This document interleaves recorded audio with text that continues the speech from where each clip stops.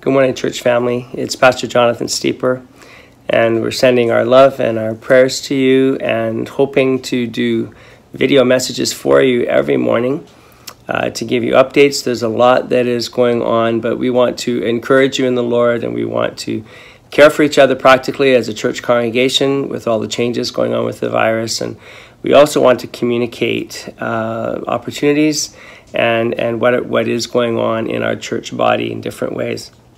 Let me first turn you to Scripture in Psalm 34. It's a great passage. I hope you'll read it today. The psalmist begins, "I will extol the Lord at all times, and his praise will always be on my lips." And that the praise of the Lord will give you strength and comfort today.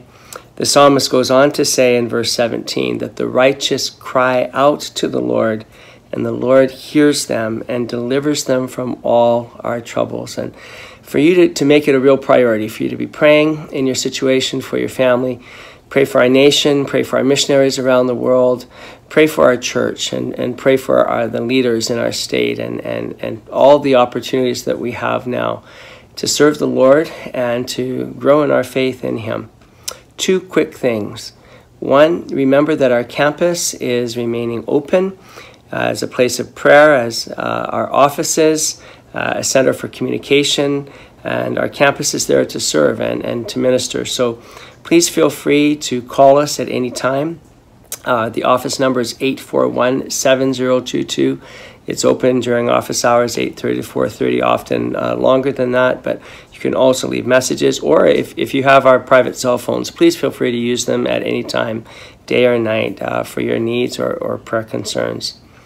We are implementing very strict health practices and precautions. We are seeking to be mindful of not gathering in large groups, and we are seeking to utilize technology in lots of ways in order that we can stream services to you, have encouragement and devotionals, but also very practical information as things change. Please check the website daily. We want to be able to help people serve those that are healthy and with energies, but also we want to be able to share together with each other as things change in the days ahead. We want to look forward with the joy. Our Lord goes with us, and our Lord leads the way for us. In Psalm 34, again, it says, "The Lord is close to the brokenhearted," and so we take refuge in Him. And remember, let His praise always be on your lips. I look forward to sharing with you more, perhaps today and certainly each day in this week ahead. God bless you. Aloha.